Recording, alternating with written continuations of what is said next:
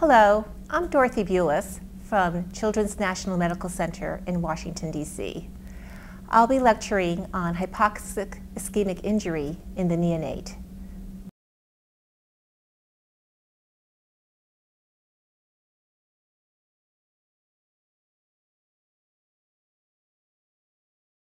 This talk will initially describe the techniques of the neonatal neurosonographic evaluation of the brain, including Doppler techniques and the mastoid view.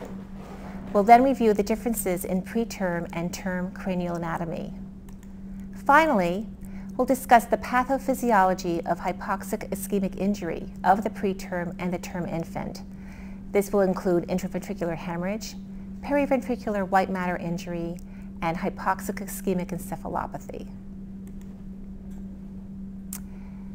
When evaluating the neonatal brain, it's important to not just review the brain via the anterior fontanelle.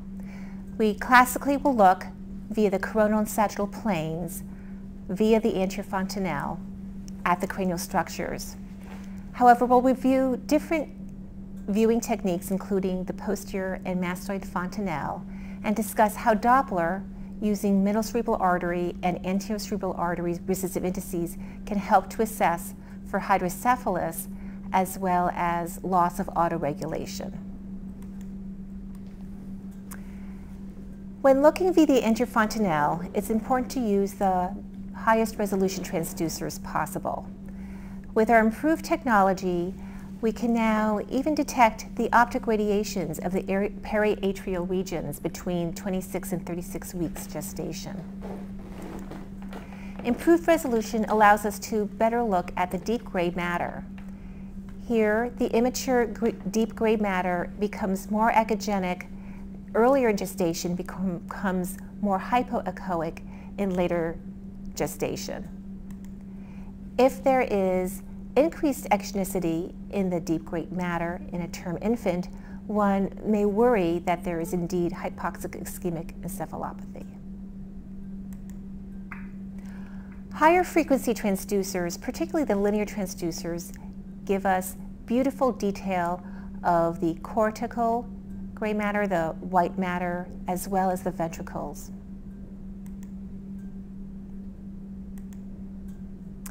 Higher frequency linear transducers also allow us to look at the subarachnoid space, meningeal spaces, as well as with color Doppler looking at the superior sagittal sinus. Here's a case of a 29-week gestation using the curved transducer. We can see the ventricles, cavum, septum pellucidum, and corpus callosum quite well, and there does not appear to be any evidence of a germinal matrix hemorrhage. However, with the linear transducer, we do see improved resolution of the caudal-thalamic notch with evidence of a small germinal matrix bleed. Here is another infant using both the curved and linear transducers. We can see in both that there is indeed intraventricular blood filling and distending the ventricles. With the linear transducer, you can see somewhat better a blush in the periventricular white matter, consistent with the periventricular area of infarction. Besides going via the anterior fontanelle, it's important to remember that there are several other supplemental windows that we can use to look at the brain. The advantages of using these different supplemental windows include the ability to use higher frequency transducers, which give us higher resolution and earlier detection of abnormalities. Via the posterior fontanelle, one can see the atrium and periatrial white matter better. Here we have, with a curved array transducer via the anterior fontanelle, questionable areas of lucency along the periatrial white matter. Going via the posterior fontanelle using a linear transducer, one can clearly confirm the fact that indeed there are regions of periventricular leukomalacia in the white matter. The posterior fontanelle allows us to visualize the occipital horn, chorial plexus, and basal cisterns. In a study by Correa et al., they found that there was a greater accuracy in detecting intraventricular hemorrhage using the posterior fontanelle, and was superior in distinguishing normal peritrigonal blush from true white matter necrosis. It also can be used to look at the posterior fossa. The transtemporal approach via the thin temporal bone allows us to look at the brain in an axial projection. This also allows us to see the third ventricle, frontal horns, and occipital horns quite well. Here we have an infant who had a posterior fossa bleed, nicely demonstrated via the temporal window. The mastoid view is an important view that can demonstrate pathology in the posterior fossa, including the brainstem and cerebellum. This deeply oblique view allows us to angle in any direction we really want in the posterior aspect, and we can see the cerebellum in this plane, which looks like a bilobed structure. It's an axial plane, but in a steep projection. With the pastoid fontanelle, we see that there's improvement in visualization not only of the cerebellum and midbrain, but also the cisterns. In a study by Luna et al., they showed that using the mastoid fontanelle improved visualization of the posterior fossa in virtually all cases, increased diagnostic confidence in 75% of cases, and more importantly, was the only technique to show abnormalities in the posterior fossa in 46% of cases. Here we can see the posterior fossa with blood clot obstructing the aqueduct with dilatation of the third ventricle and lateral ventricles. Here are several different examples of blood filling the fourth ventricle and causing hydrocephalus. The last technique we'll talk about before we get to the actual imaging of the neonatal brain is Doppler. We can look at the anterior cerebral artery via the sagittal midline view. With color Doppler, we can see the anterior cerebral artery and then the pericallosal artery as it courses along the cavum septum pellucidum.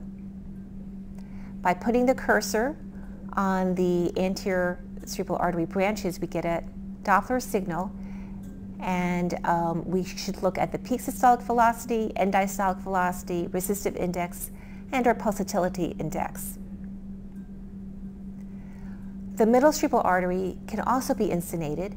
This can be obtained via the coronal plane. Both the right and left middle cerebral arteries can be insunated, and again, peak systolic, end diastolic, and resistive indice measurements can be obtained. Resistive index is a very important value to obtain as we use Doppler work on the neonate because it minimizes the effect of angulation. The resistive index is peak systole minus end diastole divided by peak systole. There are age-dependent values available, and as you can see from what's listed here, that by age 2, the normal value of 0.5 is met. It's important to remember that term infants, a resistive index of 0.7 is normal, and in preterms it's actually slightly higher with a mean of 0.77. An increase in diastolic flow will result in a decrease in resistive index. You will get this type of waveform pattern, which looks somewhat venous, with very high flow in diastole. With a decrease in diastolic flow, you get an increase in resistive index, and here you see a very pulsatile waveform. As intracranial pressure increases above mean arterial pressure, diastolic flow may actually become reversed. The resistive indexes will be greater than 1, and you can see that the diastolic flow is below baseline. We'll now start looking at actually the brain. there's quite a lot of maturation that occurs from 24 weeks to 36 weeks gestation. There's gyration, myelination, glial cell migration, decrease in water content. These images of the fetus demonstrate how smooth the cortex is at 20 weeks, and you begin to start getting infolding of the sylvian fissures by about 20 weeks gestation. As the infant matures, by 36 weeks, you have a fairly more mature pattern with multiple sulci and gyri, and the corpus callosum, nicely demonstrated here, is seen on top of a cavum septum pellucidum with the cavum vergi getting smaller in size. The germinal matrix is the origin of neuronal glial development. There are rich arterial perforators from the ACA, MCA, and PCA, and these will drain to the deep venous system. The germinal matrix is present in the fetus and starts to regress from posterior to anterior between the 24th and 28th week gestation. Typically, by 32 weeks, the entire germinal matrix has involuted. Because of the vascularity to this area with poor support structure and thin vessel walls, this is a very vulnerable area for hemorrhage. It is the most common origin of hemorrhages in the preterm infant, with up to 20% of preterm infants developing a germinal matrix hemorrhage. Infants less than 1,500 grams are also quite vulnerable in getting germinal matrix bleeds, and it's felt that these bleeds are venous in origin. The caudothalamic notch, where the last part of the germinal matrix resides, has a very poor stromal support, and the vessels here converge to form the draining veins. The theory is that with increased flow, venous rupture occurs at these convergence points, and that's why it's so common to see hemorrhages in this region.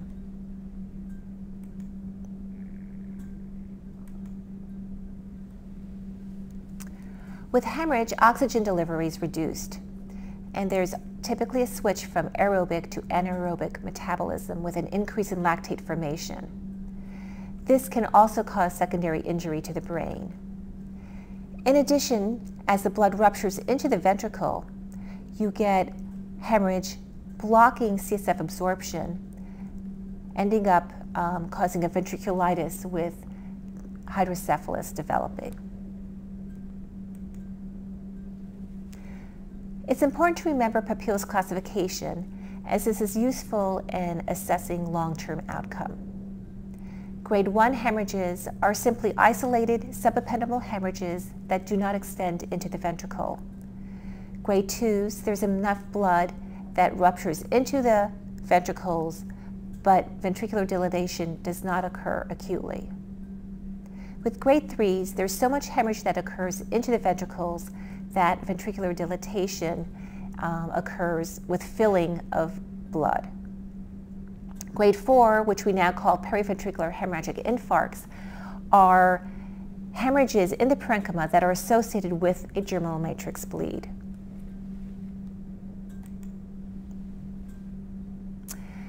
Some people use a modified classification of the Papille system, particularly if you do not follow the head ultrasounds closely and systematically.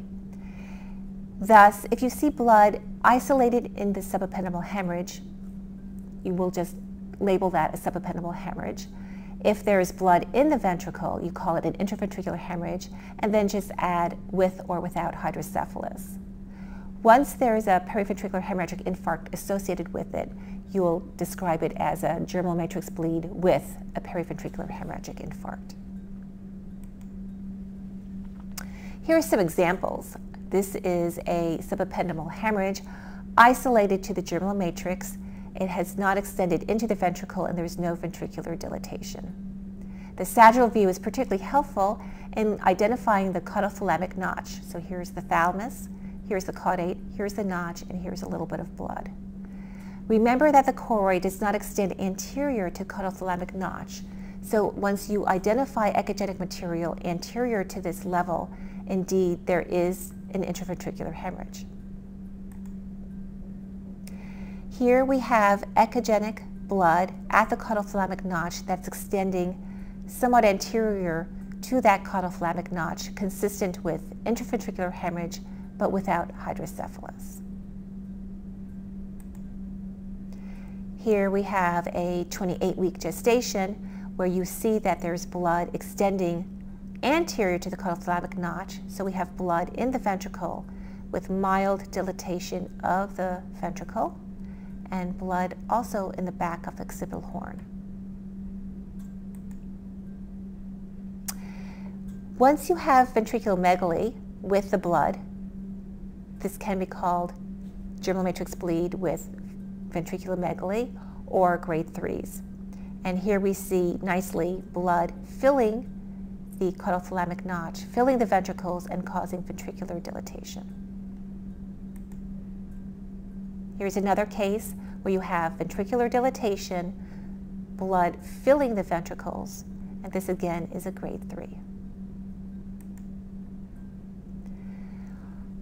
Often you'll see blood filling the ventricles and the third ventricle here when the bleed initially occurs. It's very important in these cases to do follow-up ultrasounds, as increasing ventriculomegaly will occur. Within a week, in this case, you can see that there is marked dilatation of the lateral and third ventricles with increased extradensity along the walls consistent with ventriculitis. With periventricular hemorrhagic infarcts, typically you can see a germinal matrix bleed. It may extend into the ventricle, and then associated with it, you'll start seeing an area of increased extradensity within the periventricular white matter. These are typically asymmetric, and if they are bilateral, they usually have one side larger than the other. With these periventricular hemorrhagic infarcts, you find them classically in the periventricular white matter in the dorsolateral aspect of the lateral ventricle, where the medullary veins are confluent. Here we have blood filling the ventricle. It's quite difficult actually to see where the ventricle ends and the white matter necrosis occurs. And here we have a large periventricular hemorrhagic infarct. And with time, this blood clot will break down. You'll start seeing the area of porencephaly.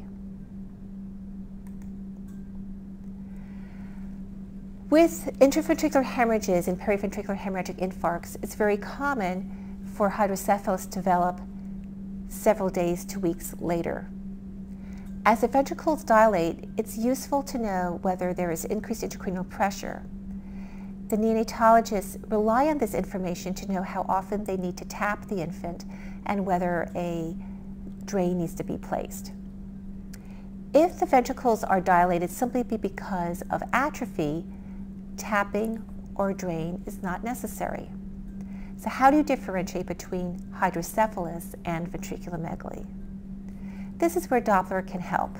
When there is increased intracranial pressure, there is decreased perfusion during diastole, and you result with this very pulsatile wave pattern with very little flow during diastole. In this case, there was no flow. So this resistive index is elevated and it's going to measure only 1. So with GO-AND-ALL, we saw that if there is an increase in resistive index, this is indeed a sign of an increase in intracranial pressure. And as mentioned, in the neonate, typically in a premature infant, the resistive index should measure about 0.77, and anything greater than 0.8 to 0.9 should be considered increased and consistent with increased intracranial pressure. Dr. Taylor demonstrated that if you put some pressure on the interfontanelle and demonstrate increasing resistive indices during this maneuver, this also is a sign that the infant does have hydrocephalus. Post-tapping an infant with increasing intracranial pressure with elevated resistive indices, the pressure diminishes and you start seeing improvement in diastolic flow. If this continues in a cycle to wait a few days, see elevated resistive indices, tap, see normalization of resistive indices, eventually this should start stabilizing and tapping can be decreased in number. If, however, there's no change in the resistive index after tapping, it suggests that there may need a shunt.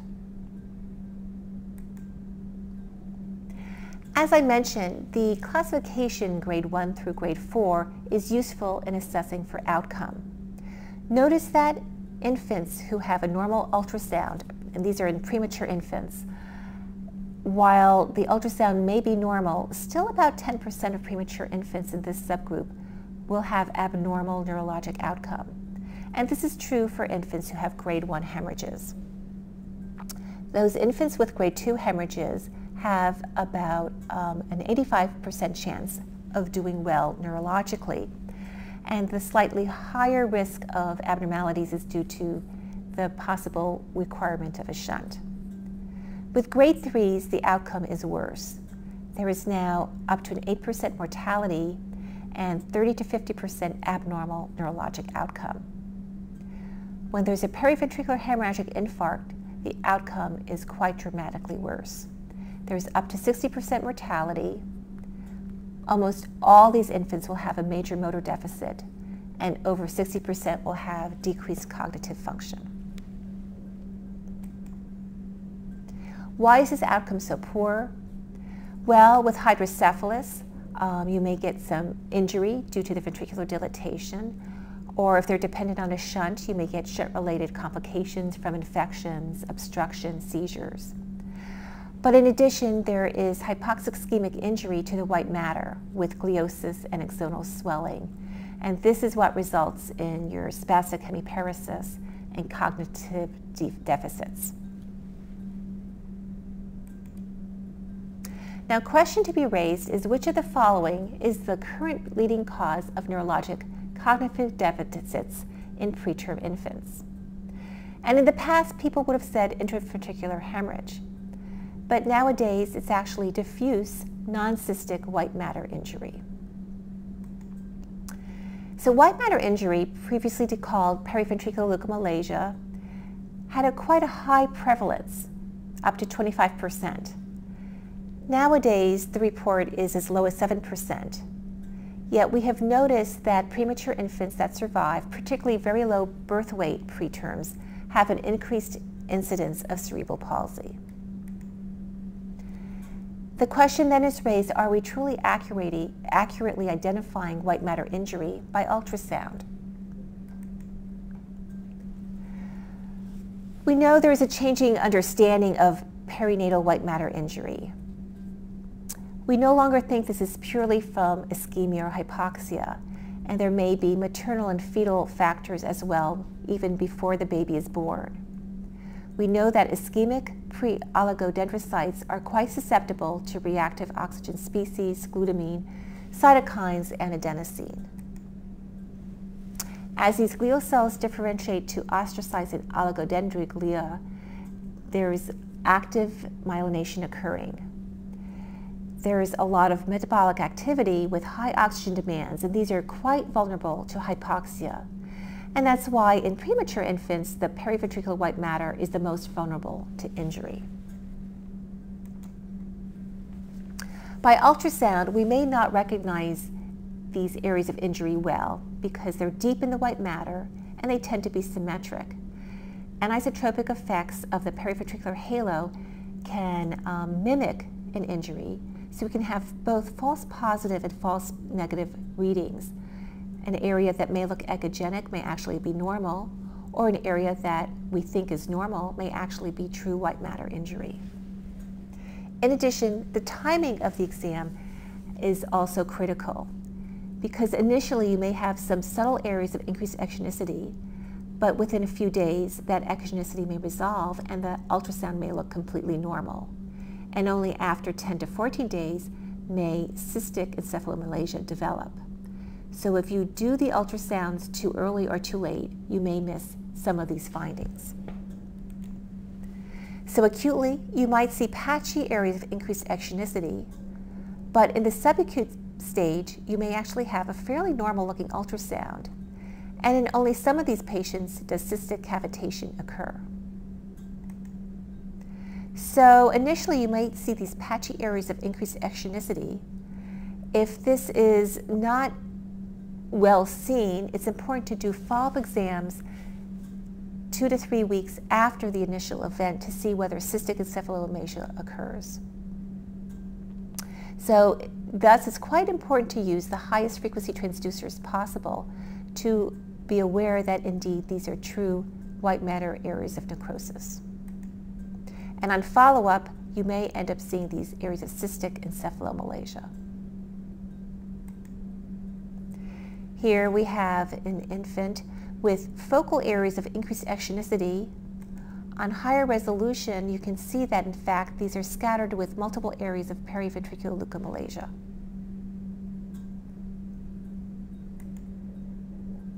Here again with a curved, it's hard to see whether there's cystic encephalomalacia in these areas of increased ectonicity. With the linear transducer, this confirms the fact that indeed these are areas of white matter necrosis that have broken down.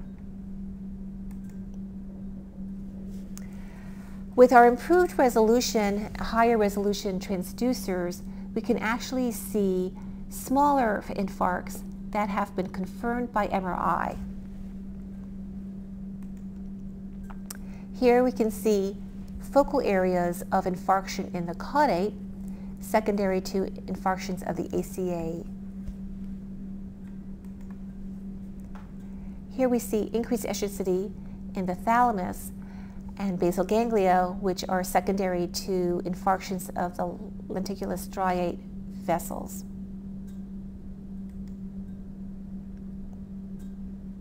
It's important to remember in term infants with asphyxia, the injuries are not in the periventricular white matter. They're more vulnerable in the cortex and in the thalamus. So here we have to look very carefully for areas of increased ectonicity, loss of architecture, and asymmetry. Here in this term infant, you look carefully for border zone cortical regions of increased ectonicity. Many infants in the newborn period have slit-like ventricles and look somewhat echogenic, being delivered vaginally or by C-section. Looking at the thalami for increased ectonicity may suggest that this is an infant who has significant hypoxic ischemic encephalopathy. On follow-up, one sees that the patchy areas of increased ectonicity are indeed real, and this child did have severe hypoxic ischemic encephalopathy. Another way to help prove that a term infant has been asphyxiated is to use Doppler. Typically, after asphyxia, you lose cerebral autoregulation. You get vasodilatation with increase in flow and diastole. This low recessive index is typically seen in the first 48 hours of asphyxia, and this strongly correlates with poor neurologic outcome. So here we have a term infant, looks somewhat echogenic. Is this truly an asphyxiated infant? When we use Doppler, this is via the anterior cerebral artery, the recessive index is quite low, measuring 0.5. And on follow-up, the hypoxic ischemic injury was confirmed. Here's another term infant. Is this normal or is it edematous? With Doppler, we can see the recessive index was quite low, less than 0.5. And on follow-up MRI, we see not only injury to the thalami and basal ganglia, but to the cortex as well. We can also use Doppler to look for non-hemorrhagic infarctions. These are fairly rare and typically found in term infants. They may present with seizures. The etiology of these focal infarcts is not clear. At times, emboli, heart disease, meningitis have come into play. Here we have an infant who had suggestion of increased ectogenicity in the right hemisphere. There was decreased resistive indices with increased diastolic flow on the right, and it was confirmed by CT that this was a right MCA infarct. Here's another infant. There's an appearance of slight increased ectogenicity in the left hemisphere. Normal flow was seen in the right MCA, and no flow was seen in the left MCA. And by C, MCA infarct was confirmed.